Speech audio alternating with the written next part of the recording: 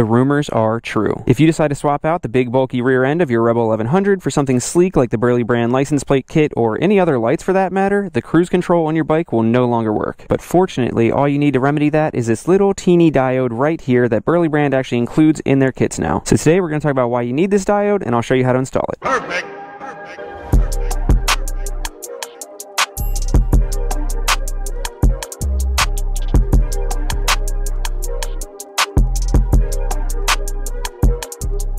Welcome back to Life of Birch. This is Birch, and that's right, this tiny little diode is a solution to all of your cruise control problems after swapping out the rear lights of your Rebel 1100. You may have heard about this issue before, you may not have, you may have even heard about this issue on other Hondas, because it sounds like it's not just a Rebel 1100 thing, but fortunately, like I said, the solution is super simple. First things first, let's talk about the origins of this issue and how this little diode right here solves all of it. Okay, so let's take it back about a year ago when I first installed the Burley brand license plate kit. If you remember the install video, I was the first one to ever do it, and for the most part, it went off without a hitch. I got it installed, everything worked perfect, and I loved it. I thought everything was good to go, but slowly thereafter, as more people started to get the kit and install it, they started reaching out to me, and one by one being like, hey, I have a question. Does your cruise control work after you installed the license plate kit? And I'm like, I don't know. I don't really use my cruise control, so it's never, like, I haven't checked it since I installed it, but also, how would your cruise control have anything to do with a taillight? And at first I just thought it was like some fluke, like somebody installed it and maybe they snipped the wrong wire or something like that and they messed it up. But after like the third or fourth person to reach out and ask me about it, I was like, okay, maybe there's something actually going on here. So I reached out to my contacts at Burley brand and I kind of explained the situation, and I'm like, hey, I haven't had time to check my cruise control yet because it was like, I don't know, December or January and like 20 degrees out where I live. So I'm like, I haven't tested mine yet, but 3 or 4 people have reached out asking about cruise control. I have no idea how it would ever relate to brake lights and tail lights and turn signals, but you guys might want to look into it, and in the meantime I'll kind of do some research to see if I can figure anything out. So they're like, alright, that's kind of weird, but we're on it. Let us know if you come up with anything also. So I started searching for an answer, pretty much to no avail. I couldn't find anything that would tell me what the issue was, but then one day my buddy Fran reached out to me, who's one of the ones who had the issue, and he sent me a link to a Honda Goldwing forum and said, hey, check out this link, I think I found the answer. And in my head I'm like, how does a Honda Goldwing forum have anything to do with what's going on here? But I'll be damned if it wasn't the same exact issue and the same exact solution. I'm going to explain this the best that I can, but I know that I'm going to butcher it because I really don't know much about electrical and all that kind of stuff, but I'll link the link that he sent me down in the description so you can read it for yourself, and I'm sure that'll explain it better. Essentially, what was established is that, I guess on the Rebel 1100 and the Goldwing, the way that the cruise control works is that the computer reads off of the brake light wire. So you know how if you have cruise control engaged on your bike or in your car even, and you tap either of the brakes, it'll automatically take the cruise control off? Well, apparently the way that these bikes read that is by the current that's going through the brake light wire. I would have assumed that it was like, I don't know, like the switch up here or something, like when that gets depressed, they see, okay, the brakes are on, we got to turn cruise control off, but it actually reads it through the brake light wire. So I guess it's something along the lines of the computer is reading the current that's going through that wire, and when it's at a low current, it sees, okay, the brake light is not illuminated, so we're fine, but as soon as it reads a current that's too high, it assumes that the brake light is on and says, okay, we need to turn off cruise control. So what happens is that when you go from the big bulky, essentially it looks like this, you guys saw it, from the big bulky stock setup that has like a big light that needs a bunch of power and these bigger lights, and you go down to just these 2 small LED lights, I guess like the current is more free flowing through the wire, so the computer is always reading that it's at the threshold to where the brake light would be on, so it never lets cruise control engage. So on the forums they came up with the solution of this diode, which I guess is essentially the same as that, and I guess what it does is makes it so that the current doesn't flow through the wire as quickly or as high or whatever, and brings it back to the correct flow or current or whatever, so the computer only reads that the brakes are on when the brakes are actually on. Like I said, I'm sure there's electricians watching this that are like, this guy's an idiot, he just butchered that explanation, but long story short, cruise control reads off of the brake wire, and this diode makes the current correct so that the cruise control can work. So I sent that link over to Burley brand, and they were like, alright, we'll look into it. They got one of the diodes, tested it out, and they're like, dude, Hondas are so freaking weird, but yes, that was a trick. We're good to go. So since then, all of their kits have included this diode, and they're in the instructions as to how to install it. And any customers who had already bought the kit that didn't include the diode, they automatically sent the diode too, so that they could remedy the situation. And that was months ago, but like I said, I barely use cruise control, so I haven't cared about it. But I'm about to go on a 5-day trip on this bad boy, so I figured it's finally time to fix it, and I'll show you guys how. Oh yeah, and I forgot to mention also that the bike has hyper flash with these turn signals, because again, the draw is different. So the kit also now includes load resistors that you put in each of the wires so that it flashes at a normal rate. But instead of the load resistors, I got a flasher relay right here from Custom LED that just plugs straight in, no wiring. So we're going to install that also while we're under the seat so we can get both of them knocked out at the same time.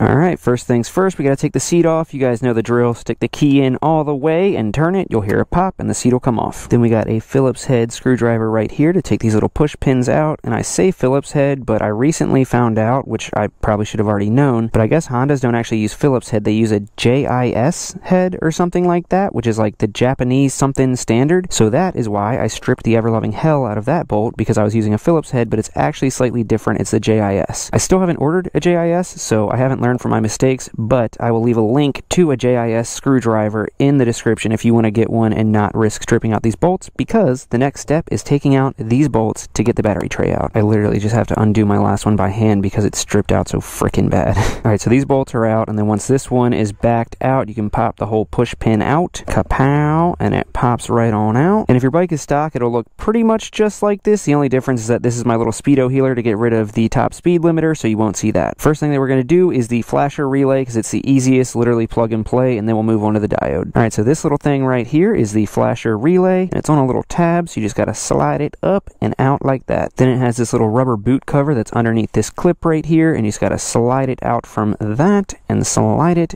down. Easier said than done. Holy crap, come on, dude. Release your hold. There we go. Oh, and it came unplugged. Okay. If yours doesn't just pop all the way off, though, you'll see that it slides in like that, and it's just a little push tab right there that you got to push so it pops out of the little holder right there. So this is your stock flasher relay. We won't be needing that. And then we'll come over here to our custom LED flasher relay, the ELFR1. I'll leave a link to this in the description also if you want to get one of those. This is plug and play and eliminates the need for either of the resistors for your turn signals, and will eliminate hyper flash. Simple plug and play. Oh, you know what? Let me not get ahead of myself. I'm going to explain it as if you guys have never seen it before, just in case you haven't. I will plug that back in and show you what I mean by hyper flash. Turn on the left turn signal, and we'll come back here. You see how fast that's flashing? Obviously way faster than stock. So we'll push down on that and unplug the stock one again. Take the little plug and play jaunt and plug it on in. Turn the bike back on, and now we'll check. Oh, I left the turn signal on too. I do that all the time, but yeah. Works perfect. You can see how slow it's flashing now. So it's back in line with the stock flash rate, and we are good to go. No wiring required. Just plugs right in, and we'll just sit this down in there out of the way somewhere. Alright, so that was the easy step, and now we'll wire in the diode, which is easy also, but not quite plug and play. You'll see. Alright, so the wire that we're looking for is going to be in this little bundle right here, and it's going to be this green wire with the yellow stripe. It'll be in the blue plug next to the brown wire right there. And the convenient thing is that the diode has to go in line with that green and yellow striped wire, but it doesn't matter where it goes as long as it's before it splits out to the tail light. So as long as you do it before the split, it'll work. So we can just do it from underneath the seat. We don't have to take everything else apart to redo it. So that is super convenient. So once we've located the wires, we'll unplug it, and you'll see it right there. And just to test to make sure that is the right wire, we could even turn the bike on, and you'll see no tail lights. So that is indeed the wire that we need. Alright, so mine is wrapped with a bit of electrical tape here, so I'm going to take that off so I can slide this casing further back. So with that off, we can slide this casing down a bit to expose more wire so we have more to work with, and then we'll get to slicing and dicing. Alright, so the casing slithered back as far as it'll go, and then like I said, we're using this green wire right here with the yellow stripe, not to be confused with the solid green wire over here. We're using this one that plugs in with the brown wire. So we'll take our wire cutters / wire stripper, and I'll cut it pretty much in the middle of where I had it pulled back so we have plenty of room on each side, and give it a quick snip. Then we will use the 20 to 22 gauge stripper portion to strip it back about an inch. I might even take a little bit more off that, we'll see, but that's a general idea. And we'll do that with the other side by the plug. Strip that off. Shazam. Alright, so then we're just going to grab our diode, and what we're going to do is wire it in line with that wire with the gray portion of it facing towards the back of the bike and not towards the socket. So we're going to put it right in line like that, and they say to solder it, but I've never soldered anything in my life, and if you guys remember, when we did the tail light kit, I just used these weatherproof butt connectors, so that's exactly what we're going to use again. Essentially, we just stick the diode in one end of it, making sure that it goes through the middle, and then stick these wires in just the same, crimp it down in the middle, and then we're going to heat it up with our heat gun so that this does a weatherproof seal. So I'm going to do the front portion first, so not the gray side, and we're going to stick that into its home. And these butt connectors are a little bit tricky with these because this wire is solid and it's not like multiple wires like that, so it might take a little finessing to get it into the middle and like held in place, but once you get it, you should be good. And then once you're confident in that, you're going to take this side of the wire and stick it down in there as well, which it actually doesn't look like it wants to because the solid wire took up so much space. So we might have to use the bigger ones.